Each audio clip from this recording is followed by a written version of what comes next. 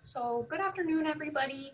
I'm Dr. Collins. My name is Dr. Jessica Collins. I'm a podiatrist or a foot and ankle surgeon. I work for Mercer-Bucks Orthopedics. And today I'm going to be talking to you about bunions and hammertoes, just a nice discussion on digital deformities. It's one of the most common things that I see between the bunions and the hammertoes, and they're the most common digital deformities. So just an outline of what I'm going to talk about today. I'm going to give you a little background. We'll go over the physical exam side of things, what a clinical evaluation entails, what are the diagnostic studies that we look at, what treatments are available, what your recovery time is if you do have any specific treatments, and then we'll just summarize everything. And like Jen was just saying, at the end, we'll have a question and answer. So to begin, I wanted to give you guys some background. I think the most logical question is really, what is a bunion and what is a hammertoe? I did mention that they are very common, so they are the most common digital deformities. They can very broadly be classified into a bunion versus a hammertoe, dependent on which digits are involved. A bunion and a hammertoe, they are both bone and joint disorders. They are most commonly driven by an imbalance of the soft tissue, but it's the bone itself that is involved. They present as painful, contracted joints. Occasionally you will see calluses with them, or you may see it without calluses. And the reason that you do develop calluses is because you ultimately have a deformed structure of the digit, which leads to extra pressure and rubbing. This is just somewhat of a summarized diagram describing symptoms related to a bunion, but this is also applicable to hammertoes. So, and at the top you can see it says a bunion is a bony bump at the base of the big toe. You can see in this picture here that this patient is pointing to the side of the big toe. That's the most common location. You will be experiencing pain. It's on the side. So aside from pain, other symptoms include numbness, a burning sensation, overall foot pain. A lot of times the skin will look red and inflamed, and then you can have that hardened skin or corner callus, and then it can also get to the point where you even have difficulty putting weight down and walking normally.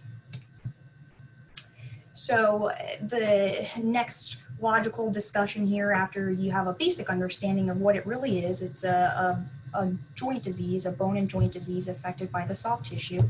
It's really important to understand the anatomy. And I've always found it very fascinating how similar our hands are to our feet, and I constantly use my hands to show patients and demonstrate how similar it is to the feet, and just to demonstrate joints in general. Our hands, we have our thumb and our four fingers, very similar in the feet. You have your great toe or your hallux, and then you have the four lesser digits. So again, the first toe is known as the hallux or the great toe, and then the second through the fifth digit is known as a lesser toe. The way that we identify bunions and hammertoes, or any real digital deformity, is based on what joints are involved. Here you can somewhat see that there are multiple joints within our toes. You can see the same thing on your hands. If you bend your finger, you see multiple bends because you have multiple joints to the finger itself. So a little bit more about anatomy. I did mention we have our hallux or great toe and then our lesser digits. And in these pictures down here, we'll start with the hammertoes. You can see the bony surfaces here and the joints where the bones articulate. I wanted to show this picture because you can see that there are multiple joints involved in digital deformities, and it's important to identify which ones are involved. It could be just one, it could be all three joints involved. On the big toe, what really separates it from our lesser toes, very similar to the thumb, is that you only have two main joints that can be involved. On the lesser digit, you can see that there are three joints that can be involved. And that's key in the deformity itself and ultimately how we're going to treat it. So who is affected by this and why? Bunions and hammertoes, again, I can't say enough, are very common. And the way that they develop, it's really multifactorial. There's a lot of debate amongst physicians, amongst the literature, and just in science on whether or not it's more so genetically driven, or is it our environment, such as shoes. Really, it is multiple factors, and all those factors considered that result in a digital deformity. But very consistently, no matter how it really comes about, the number one contributing factor to getting a digital deformity is a loss of balance between the tendons around the different joints. This picture I included because I find that a lot of times we don't always appreciate how complex our digits are, just the anatomy of it. You can see here the 3 joints of a digit, and then around it, and this is a side view by the way, but around it, around the joint rather, you have ligament structures, and then you have tendons that are supporting those joints. So you can see just from this picture how it is quite complex to really understand and see the anatomy of the digit. So who is most affected? I mentioned that. So it's females. Female patients tend to be seen more likely with a bunion versus a hammer toe, though males can be affected. And most commonly you see it in the 5th to 7th decade. Here's a little more on that debate that I mentioned, whether it's genetics versus the environment. Genetic factors or intrinsic factors, meaning you're born with it, include things such as neuromuscular disorders or diseases, also congenital deformities, meaning deformities that you were born with or perhaps you developed because of birth, and then also your foot type or foot structure, which is very strongly driven by your genetics. Extrinsic factors include outside influences. Like I mentioned, there's shoes, injuries, or if you had a previous surgery. Shoes are really one of the most common factors that can influence development of a bunion. You may have this genetic predisposition to developing bunions and hammer toes because, say, somebody in your family had it. And then on top of it, if you do wear poorly fitted shoes, then you're just that much more likely to develop a bunion. There is the recommendation typically that heels should not be more than 3 inches. Some people might say 2 inches, but the higher the heel, the more pressure you end up putting on the big toe and the lesser toes. This picture right here I thought was an excellent picture just because it shows how when you're weight bearing on an even surface, how 90% of your body weight is distributed through the heel with 10% to the front of the foot. When you're in a heeled shoe like this, you can see that a much larger percentage of your body weight is now distributed to the digits, thus enabling the joint to splay and move, and that leads to the development of deformity. Now that you have a little bit of a background, I did say I wanted to take you through the clinical evaluation, or what's the next step. Now you have a little bit better understanding of your feet, of your digits. So now what do? You go to your doctor and you get checked out. So with a clinical exam, or what you can expect when you go see the doctor, is a history will be taken.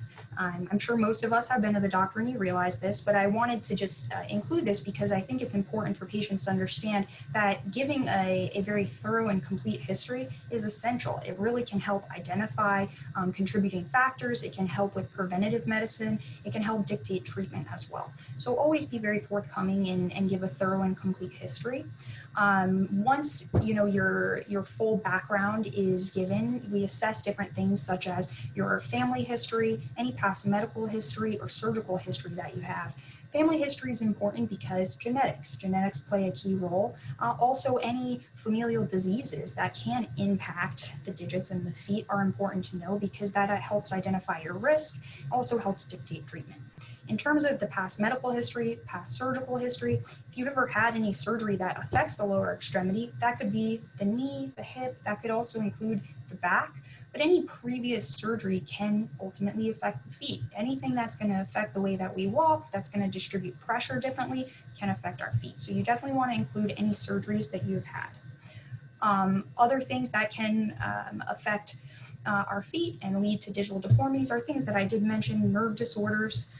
Also, if you have any history or in your family or you yourself of systemic arthropathies, examples of that are rheumatoid arthritis or psoriatic arthritis. Diabetes certainly can affect the feet and our foot structure. And then if you've ever had any trauma, that certainly can affect our feet and our feet structure. And that's trauma is stemming through childhood. So even if you haven't had a recent trauma, it's important to relate any traumas that you've had because ultimately that can affect your feet and can lead to deformity. So once we get through the history part, the next thing is our physical exam. So with physical exam, we're looking at the foot and touching the foot, feeling the joints, manipulating the joints, assessing how much range of motion is there.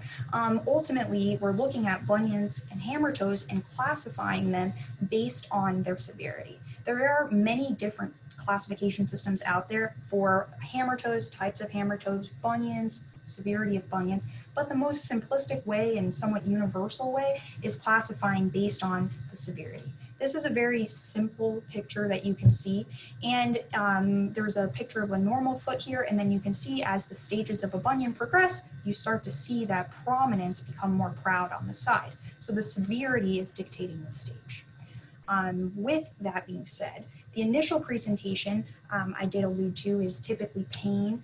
You might have a bump on the side of the foot. You might have some redness, some calluses. That's typically how it initially presents.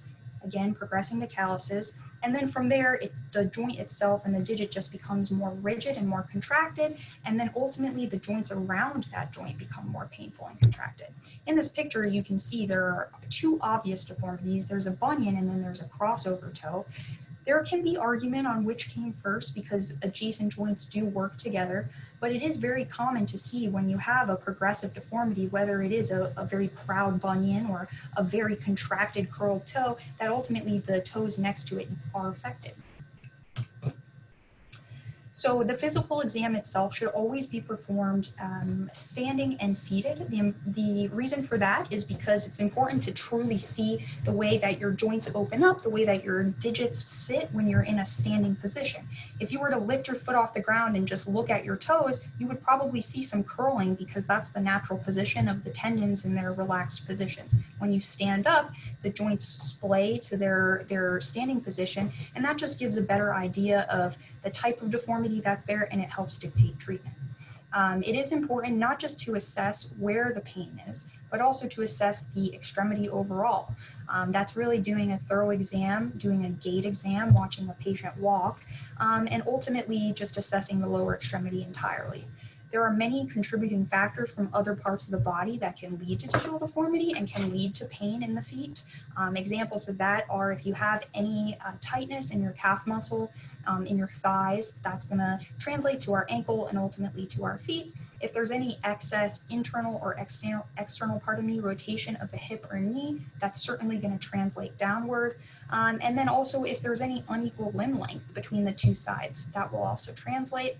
I did mention this before, that adjacent joints work together, and that's really demonstrating this principle. If anything's going on in the hips or the knees, our center of gravity changes and the way that we distribute weight changes, and ultimately that affects our feet. The reason this is so important is because if you're only to assess and treat right where the pain is, there's a really high likelihood that the issue is just going to reoccur if you don't address the causative factors or other factors contributing. So again, I can't say it enough, both standing and seated exams are really important. Also with your exam, we're identifying your foot type. The type of foot you have is really important to know, because if you have a really low arch versus a high arch, that's going to ultimately affect the digits. It's going to increase chances of recurrence of deformities, and so it's important to assess the foot overall. Pronation or a flat foot is probably the most common cause of digital deformity, almost always, especially as life progresses, as you progress. When you have a flat foot, ultimately you get translation of deformity to the toes. Which digits and which joints are involved, I did go over that the digital anatomy is different between a smaller toe and our great toe. So it is important to identify which joints are involved, which toes are involved. And then also in determining, is it a flexible deformity, meaning when you pull on the toe or try to straighten it out, does it actually reduce? Or is it a rigid deformity? When you try to straighten the toe out, is it contracted? This is very important because it dictates treatment and also dictates recovery time even. So a little closer look here specifically at the deformities we're going to talk about today. So lesser or small toe deformities can come about in multiples, or it can be an isolated deformity. So you could have all of your little toes affected, you could have just one toe affected, every other toe affected even. It just depends on all the factors that I mentioned. You can classify a hammer toe or a digital deformity into really three main categories, and those categories are classified based on what joints are involved. So hammer toe is the classic description that we use for any curled toe, but really a hammer toe only involves the joint, the knuckle joint rather, that's the larger joint over the toe. You can see that there's also buckling at this joint and there's also buckling at this joint, but the apex of the deformity, the real source of pain tends to be the knuckle joint that's the larger joint of our toe, so the one that's closer to your foot. When you have a claw toe deformity, you have buckling of the joints that are both close to the foot and also closer to the tip of the toe. And then when you have a mallet toe, if you look at it, looks like a mallet, but it's at the tip of the toe. At the very tip of the toe, you have curling, which creates almost that mallet-looking structure. So it's just the joint that's towards the tip. With a great toe deformity or a hallux deformity, the most common that we see is hallux abductovalgus, HAV. That's a big fancy word to describe a classic bunion. The reason that you have these multi-phrased deformities here is because these deformities occur in multiple planes. There are other types of great toe or bunion deformities, but for completion's sake, I included them. I will not be going into great detail with hallux limitus, hallux malleus, and hallux varus. Here you can see in these two pictures, hallux valgus traditionally presents as bump pain on the side and perhaps top of the foot, pardon me. When you have a hallux limitus or rigidus, which is really decreased motion at the big toe joint leading to progressive arthritis, you tend to have dorsal pain or a dorsal bunion, pain on the top of the toe.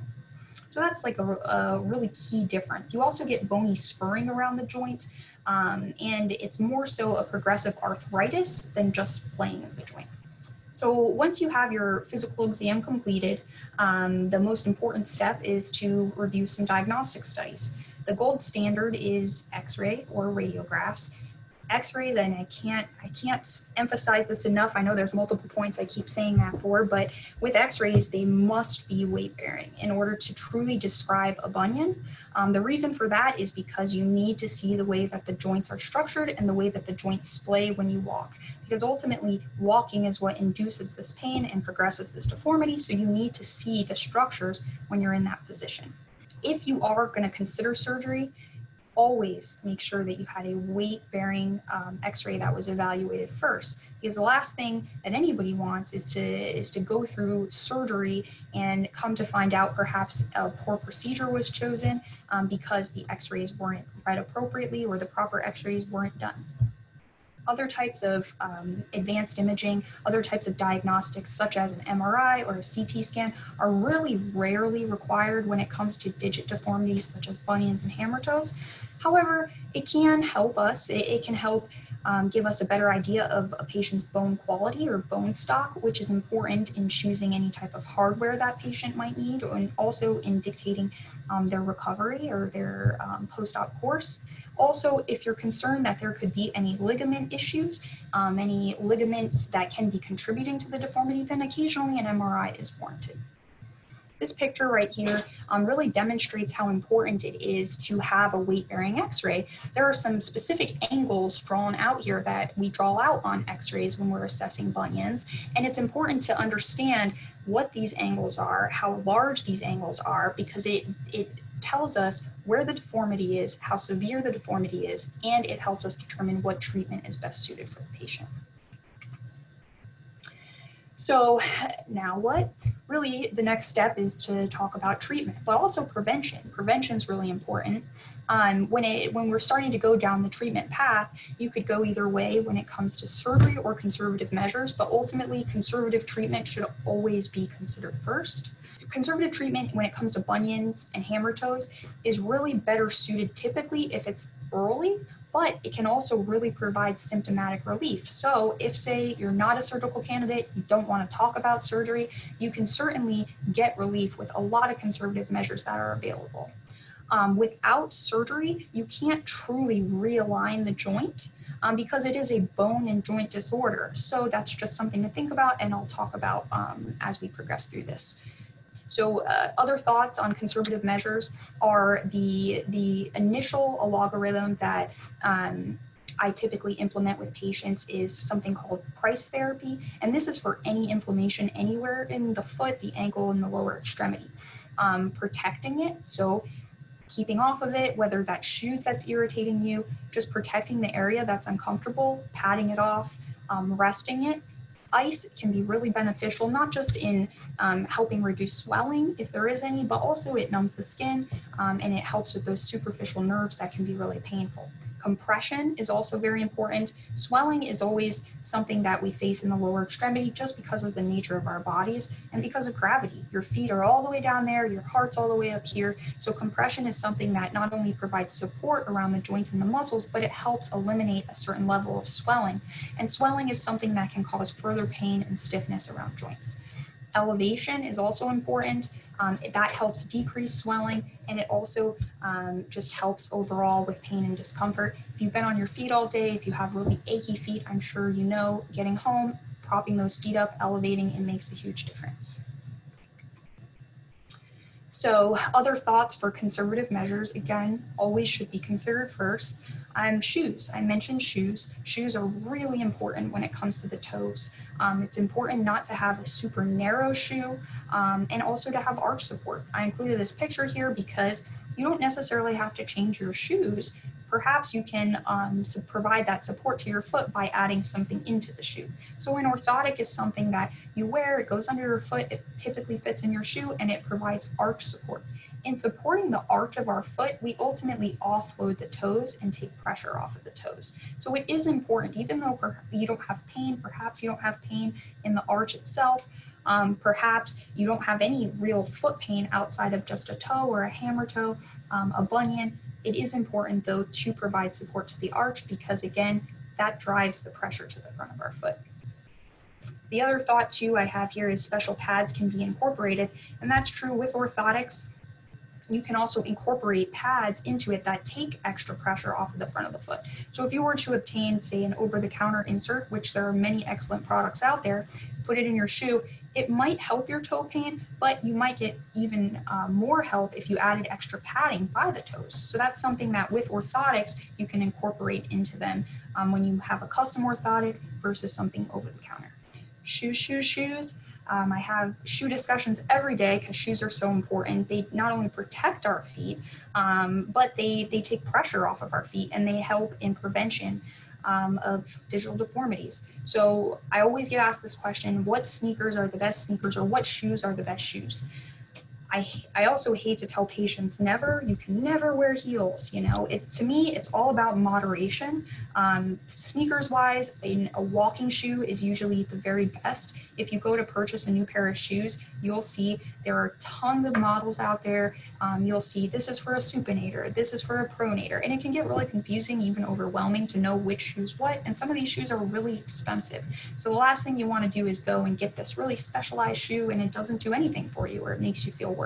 So a really kind of simple way to think about it is a nice structured walking shoe will support your foot overall, and it's the simplest way to get the best shoe for your foot. It helps bring your foot to a more neutral position so that you don't have extra pressure on either side of the foot, or on the digits itself. In this picture, you can see that this patient has a sneaker on one side and a heel on the other side, just kind of showing this looks like this person, you know, might be able to walk in this position, but it's so unlikely you'd ever be able to do that. When your heel is up this high, just naturally, all of your pressure goes to your toes and goes to the first joint here, which then causes splaying in a bunion. The other thing here is shoes.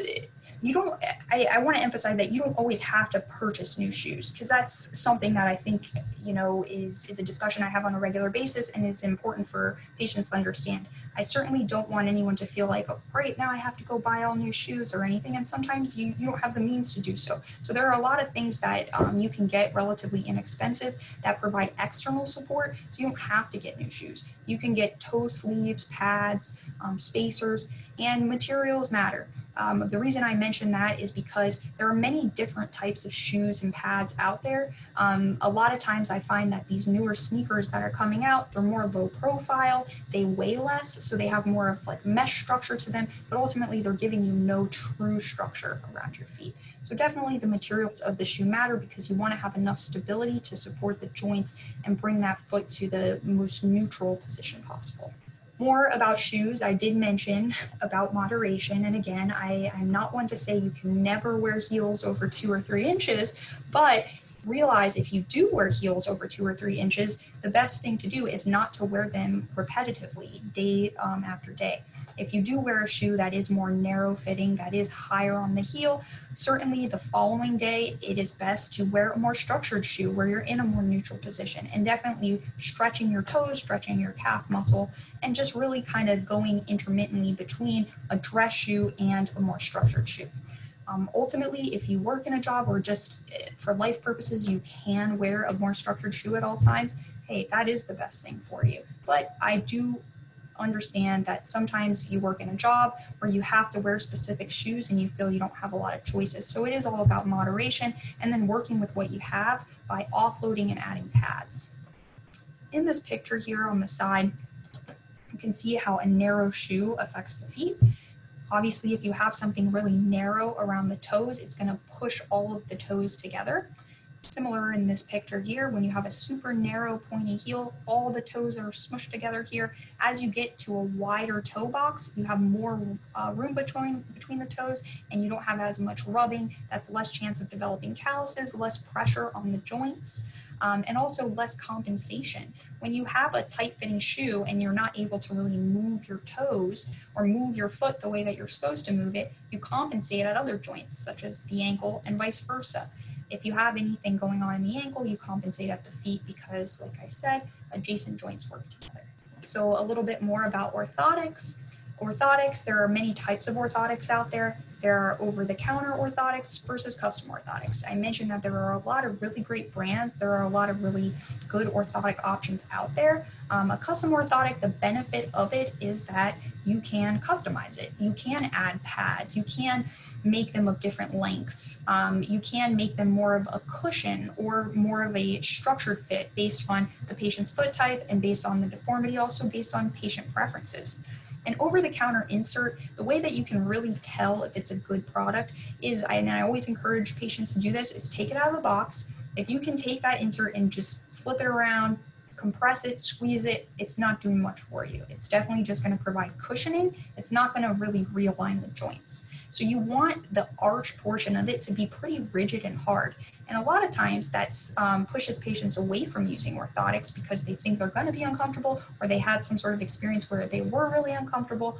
But the most important thing is to listen to your body and break them in, because it is something really structured that perhaps you're not used to under your foot. So you certainly can't put it in your shoe and then expect that you're going to be pain-free. There is a great chance that it might work right away for you, but for certain people, it's going to be a little uncomfortable, and you should always have a break-in period because of that.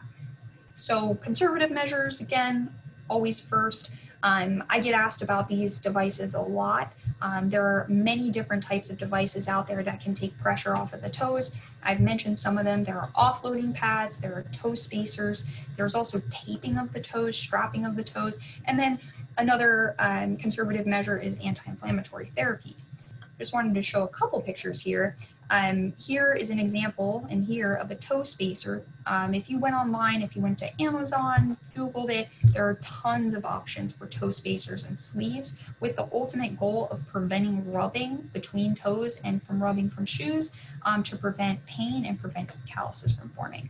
These are examples of bunion straps. There are many different types of these out there.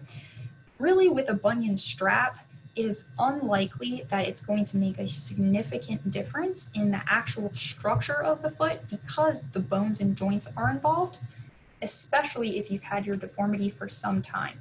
If it's very early on, it might make a difference because it does take pressure off of the joint itself. But ultimately, you can't wear a device like this 24 hours a day because it won't fit in your shoes, and it's just not realistic. It wouldn't be comfortable.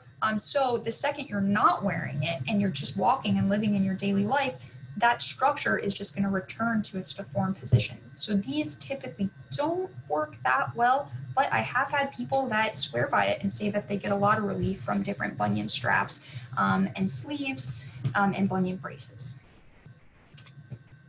So anti-inflammatory treatment, that's part of the resting, icing, compression, elevation, also anti-inflammatories. Anti-inflammatories include two main classes of medications. There's the non-steroid anti-inflammatories, and then there's the steroid group of medications. There's also injectables, so you can do an injection of a steroid, and also there are other types of injections out there, such as biologic injections, which include things like amniotic injections, stem cells, and then platelet-rich plasma. This is just a picture of an injection being performed at the joint here. Typically, if you are going to have an injection around a painful bunion or around a digit, it is done through the top of the foot. That is something that is asked pretty commonly. I've had many patients that have had bad experiences with injections on the bottom of the feet. The skin at the bottom of our feet, just like the palms of our hand, pardon me, is thicker, and it just can be more uncomfortable to do any injection through the bottom of the foot. So almost always for injections, we're going through the top or the side of the foot. Here are just some pictures somewhat demonstrating what stem cell therapy and platelet-rich plasma consist of. With stem cell therapy, you're ultimately drawing fluid and bone marrow from a bone in your body. You're spinning that down, and then you're taking the specialized cells and injecting them around joints. With platelet-rich plasma, it's similar in that you're using your body's own fluid. You're drawing blood, you're spinning that blood down, you're getting rid of the cells that you don't need, and you're extracting the cells that you do need. The platelet-rich plasma, which is full of growth factors and anti-inflammatory factors, and then you inject that where the pain is. So treatment-wise, conservatively, something else that's important is exercise and physical therapy. Exercise-wise, just keeping a balance between the muscles and the tendons is really important. If you have a really tight calf muscle, then the muscles at the anterior portion of your foot and leg, the front of your foot and leg, are ultimately going to be compensating. So it's all about strengthening adjacent muscle groups, strengthening the tendons and the muscles around the joints that are painful. That helps alleviate the pressure off of the joints and stop the progression of deformity. So what do we do when we've tried all these things and nothing's helping? Surgery, unfortunately, is the next step. Surgery is something that I've found so many people have heard stories about when it comes to bunions and hammertoes. There's just a lot of mixed information on the internet about it. Very classically, you hear how painful somebody's recovery was from bunion surgery. And so I really don't want to perpetuate that. I don't want anybody to be nervous about bunion surgery. Surgery is surgery. Is it painful? Is it uncomfortable? Typically, yes, you do have a period of pain. But I find it's important to realize every patient needs to be treated as an individual. It's important to have a thorough discussion with your doctor and just to prepare yourself in knowing what you're going into. I find that if you go into anything thoroughly prepared of what to expect afterwards, it makes a very big difference. So I'm a very big proponent of patient education and patients taking their education into their own hands, really, which is why I commend everybody today for attending this and just wanting to learn more. That's really important when it comes to any treatment and just understanding your body in general. Surgically, there are two main divisions in surgery that I just noted here. There's soft tissue versus bony procedures. So with surgery, again, it depends on the x-rays. I have pushed that a little bit today, but x-rays are so important when it comes to bunion surgery. With bunions, and I want this lecture to serve more as an overview because some of this stuff can get very complex, and then I, of course, will answer any questions. But bunion surgery can very broadly be separated into two main categories. There's proximal procedures, which I'll explain, and then there's distal procedures. You can address a bunion with a soft tissue procedure alone. However, you almost always have to do some sort of bony work, otherwise it will end up recurring. And I'll talk a little bit more about that too. With hammertoes, because they are similar structures, the lesser toes, but they're different and different joints are involved, soft tissue procedures can help alone with a hammertoe. However, bone is almost always needed to be addressed as well, because by the time you're experiencing pain and discomfort, the joint is typically contracted at that point, and so you need to do something to address that.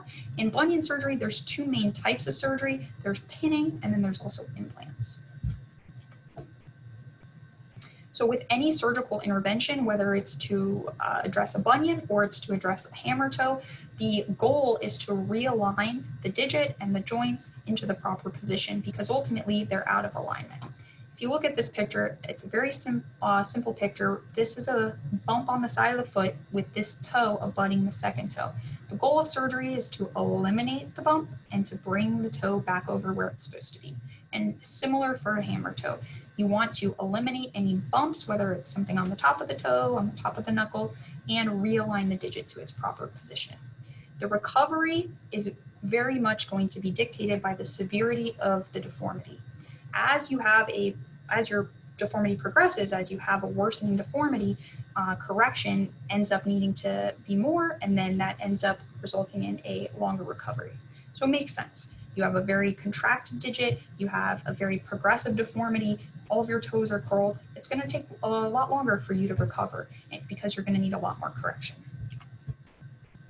So again, soft tissue procedures for a bunion alone are associated with a really high recurrence risk.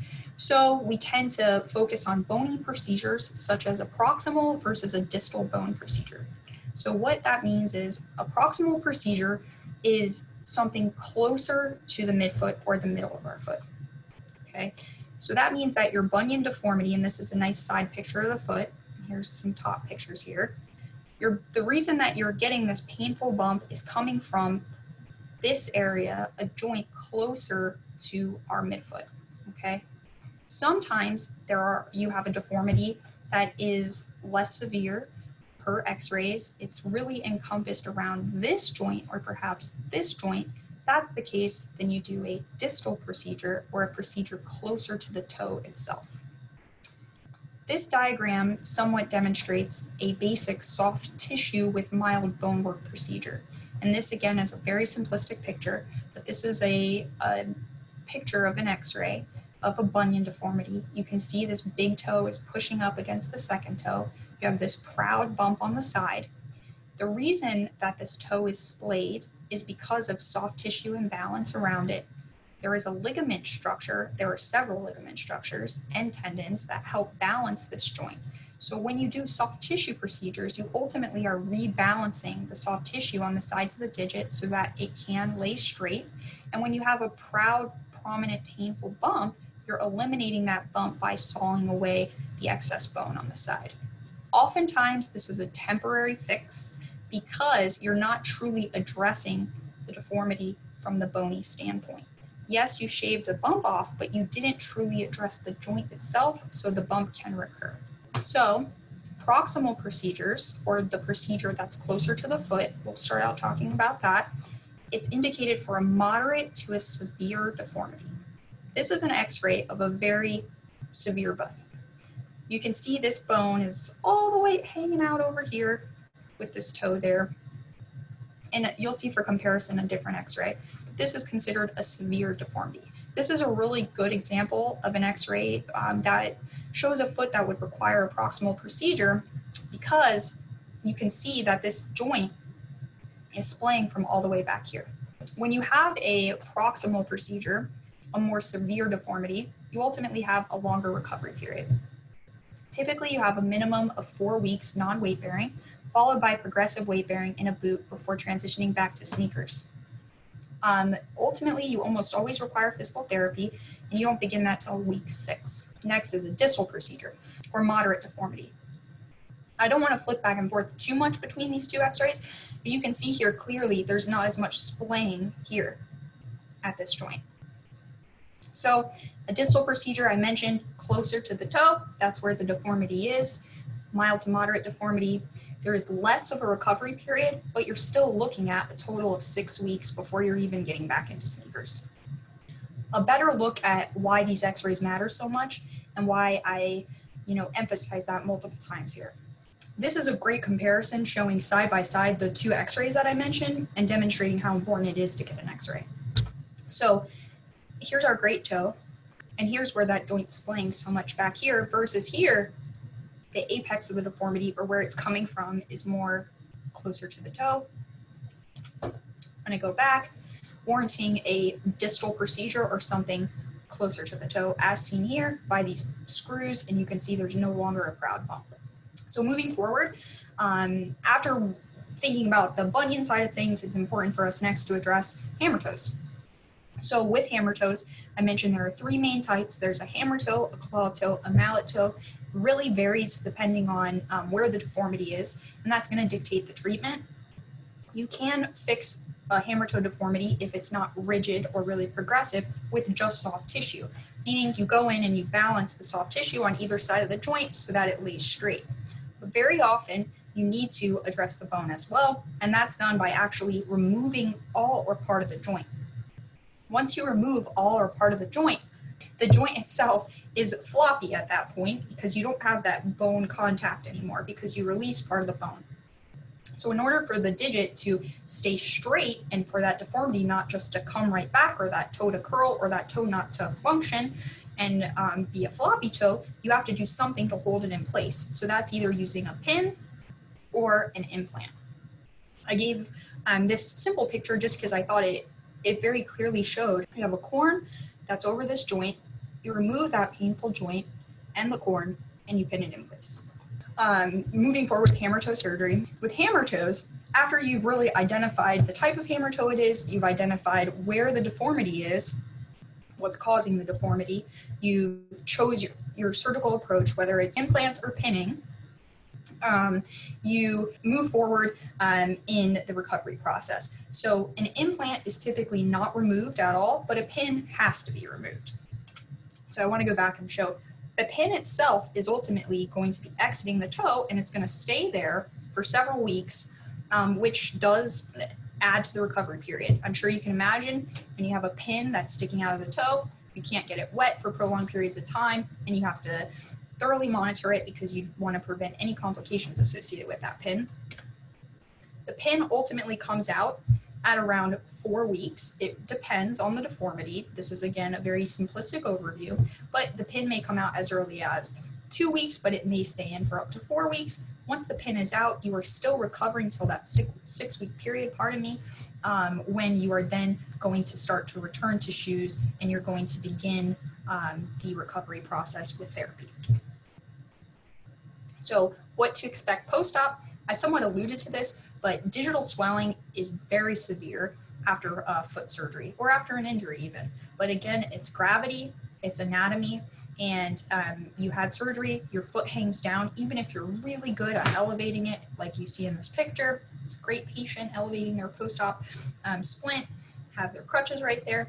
But even if you are elevating it, it's nearly impossible to keep your foot at the level of your heart or over your heart for a prolonged period of time, so there's always going to be a certain amount of swelling.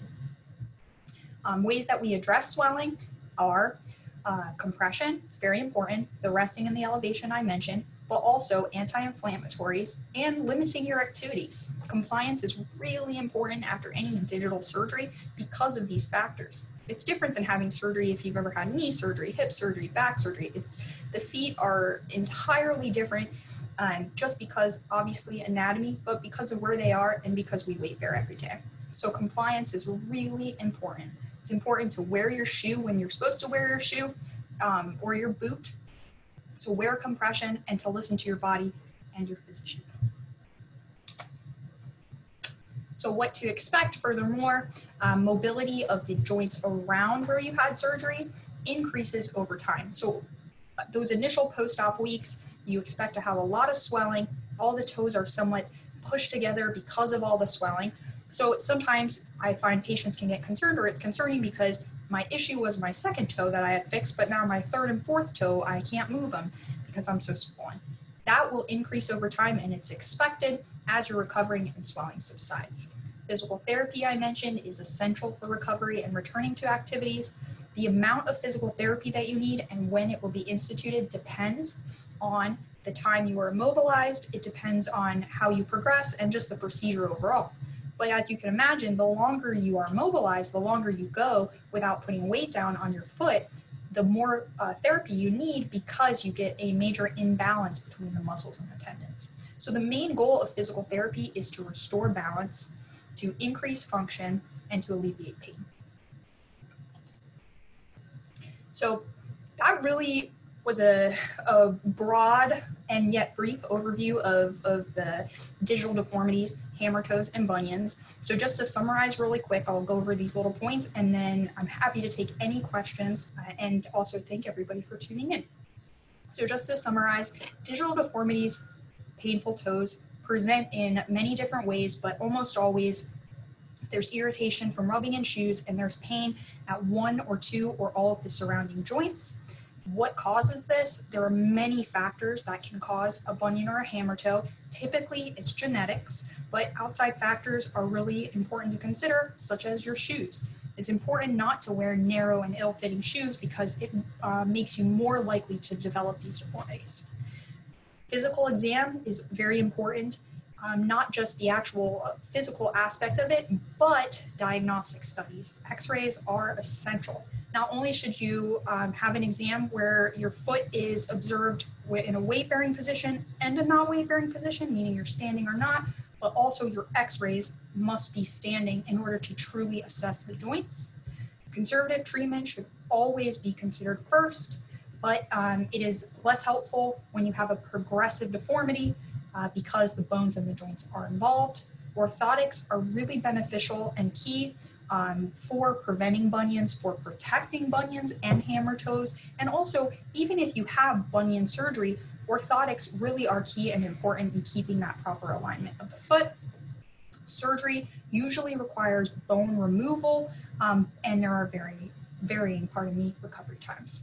I just included this picture because this is a pretty proud severe bunion. So a bunion itself tends to present with pain on the side of the foot here, also known as hallux abductor valgus. There are also hammertoe deformities. There are the three main types of hammertoes I mentioned. You may see a bunion with or without hammertoes, or a hammertoe with or without bunions. Shoes are key. This is a picture of not great shoes. They're super narrow and pointy, but I wanted to include it because it also had this bunion sleeve and pad. This is a toe spacer with a gel pad on the side of it. They have many different devices out there, like I said. And then this is just somewhat demonstrating how orthotics really do help reposition our feet. If you have knock knees like this, or that rotation of the knees there, then you put extra pressure because your center of gravity is off towards the medial side of the foot. That causes rolling in of the foot. And if you get a good orthotic in place, that center of gravity, which is demonstrated to be angled here, becomes nice and aligned. So that is it for me.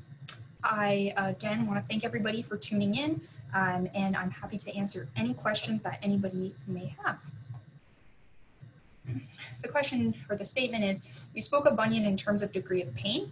I have a large bump, but no pain. Do you have any recommendations for that? So I did show that picture on bunions in terms of degrees or I mentioned a bunion in terms of severity. So that can be severity of pain or severity of structure. So you might have a really large bump and not have any pain. If that is the case, it depends on many factors. If you certainly are somebody that knows that you can't have surgery or you don't want to have surgery, I completely understand that. I would say my focus would be towards prevention and preventing progression of that deformity. So the other aspect of this is if you're somebody that has some sort of deformity and you don't have pain, should you treat it? That's something that is commonly talked about with me and patients and just in general in medicine. If it's not broke, don't fix it, is a saying, you know, that we hear all the time. But specifically with this, you kind of have to approach it in the attitude of prevention versus addressing pain. So I certainly would never push surgery on somebody that has no pain on their bunion. But if you wanted to discuss the progression of bunions and perhaps how to prevent hammertoes because the bunion may be pushing against other toes, then certainly we would discuss surgical measures together. But my recommendation to you would be to focus on prevention of that bunion progressing, and that's by wearing good shoes and possibly some orthotics in your shoes just to take that extra pressure off of that bunion. There's nothing that can be done to take that large bump away, but you can certainly try to prevent that bump from increasing by wearing good shoes, wearing orthotics, taking pressure off of it. So another question I have here is we are approaching summer and the tendency is to go barefoot. They also do yoga, but wonder how beneficial it is to go barefoot, and are flip-flops bad? So there's a lot of controversy if you do any research on barefoot versus being in shoes. Ultimately, shoes are really important because they protect our feet, not just realign the joints. So I do encourage wearing shoes and not going barefoot. Are flip-flops bad? Yes, they are, and no, it depends. Not all flip-flops are created equal. Flip-flops in general tend to be non-supportive and tend to cause more splaying of the foot because there's no protection on the outside of the joints, if that makes sense. When you step, your feet splay, so it just allows for more splaying of the toes. There are many types of flip-flops out there that are better than others. If there is a flip-flop or a sandal that has arch support in it, definitely above those kind of standard rubber flip-flops we tend to wear. Brands that really have good supported flip-flops or sandals are Birkenstocks. Also, there's a brand that I'm constantly recommending. It's called Vionic. It's Bionic, but with a V, so Bionic. The brand itself makes shoes, all types of shoes, dress shoes, sneakers, sandals that provide good support and structure for the feet.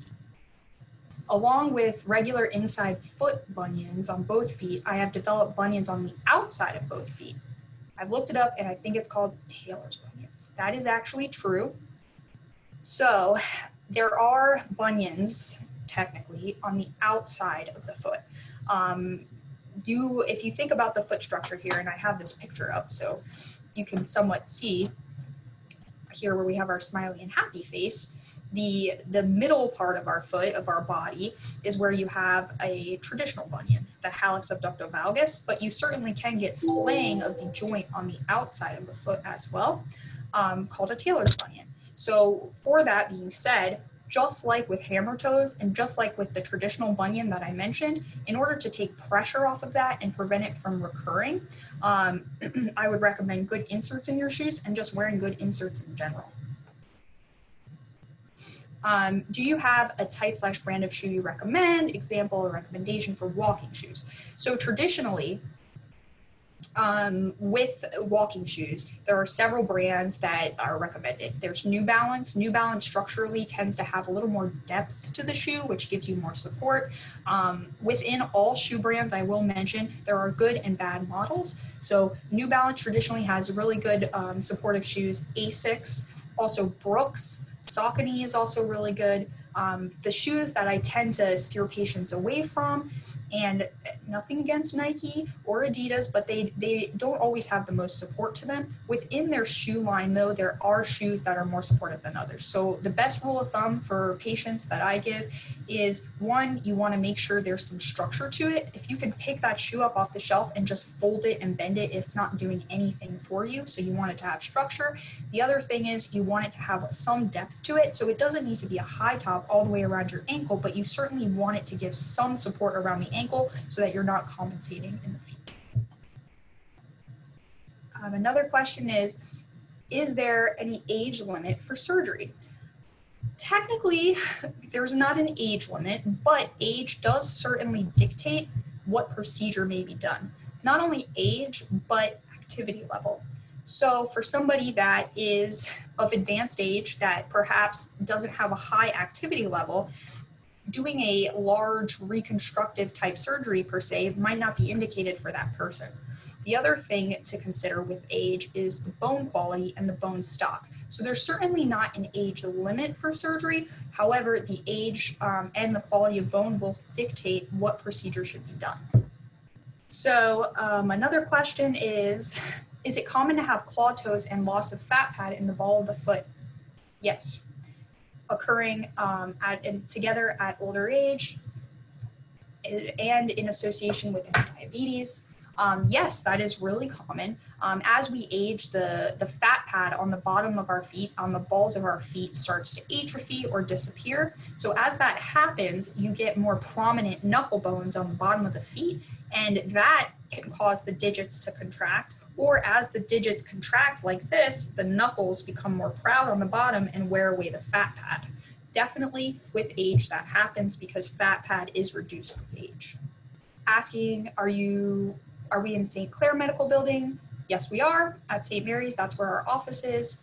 And where do you perform your procedures? So procedures-wise, procedures can be performed in one of two places, at our surgery center or a surgery center, but we operate, and I operate at Mercer County Surgery Center.